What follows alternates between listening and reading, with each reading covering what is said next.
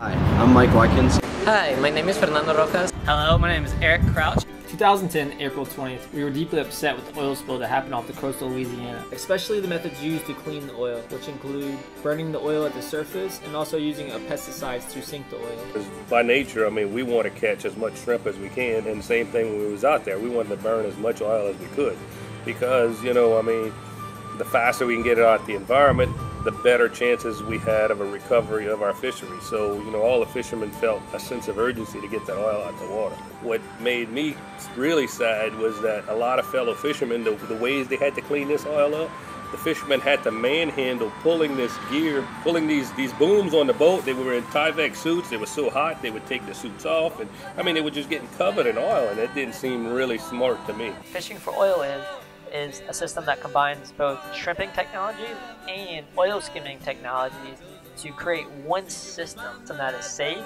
that is effective, and that is efficient. Our design consists of three major components. The first one are two door-like elements such as the ones used for shrimp fishing that hold two floating members open to help channel the oil on the water into the oil skimmer.